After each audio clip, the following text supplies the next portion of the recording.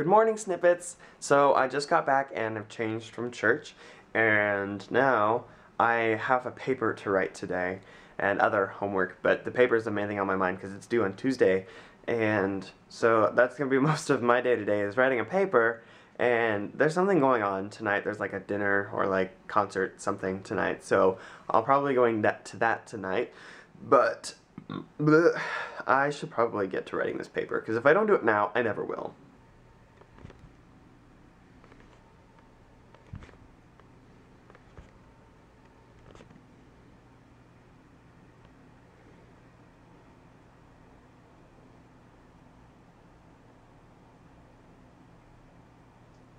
Okay, so I finally finished the rough draft of my paper. It's not even a long one, it's only 2 pages, so it only took me maybe like 30 minutes or so. But I'm not a very good writer, but so there's already people gathering outside for this dinner concert thing. Let me show you. I'm gonna be a creep. Hopefully no one can see me, but I'm gonna look through my window. Look at all those people down there. Oh shoot, I think someone saw me. Okay.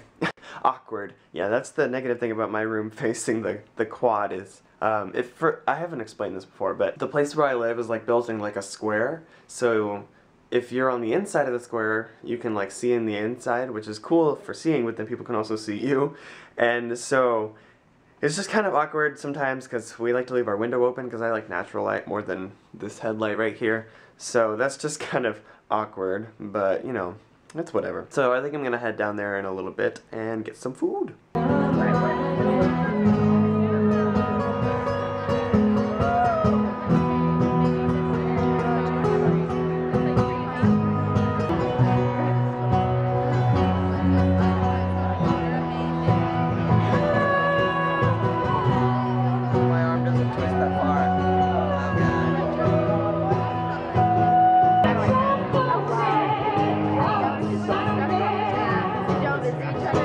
So we have a legendary food item here called Brooks Burgers.